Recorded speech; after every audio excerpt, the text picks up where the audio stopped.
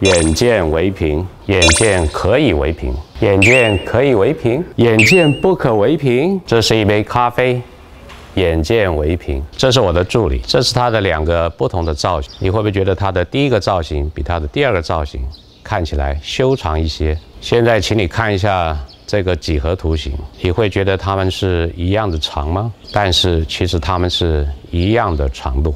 这是视觉里面非常著名的谬视错觉，所以你觉得眼见可以为凭？这是爱美视窗。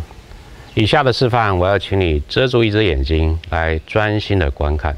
请你专心的看着荧幕上的大画面，你会不会觉得，当爱美视窗在旋转的时候，到了某一点，它似乎会沿着一个相反的方向旋转回去？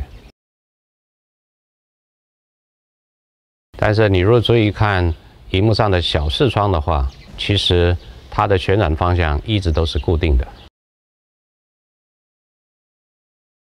所以你觉得眼见还可以为凭吗？现在让我们来看看这个画面上的图形。这是美国杜克大学 Purvis 教授提供的图形。你会不会觉得这上下2块图形，它们的灰度看起来很不一样？现在呢，一样还是不一样？一样，不一样，一样。不一样，所以眼见可以为凭吗？对于以上有趣的这个现象，如果想要找到答案的话，欢迎来加入我们的课程。在这门课程里面，你将会发现，视觉的经验其实是眼睛与大脑共同创作的奇妙世界。所以网上见喽！哦，对了，不晓得你有没有注意到我的穿着改变了几次？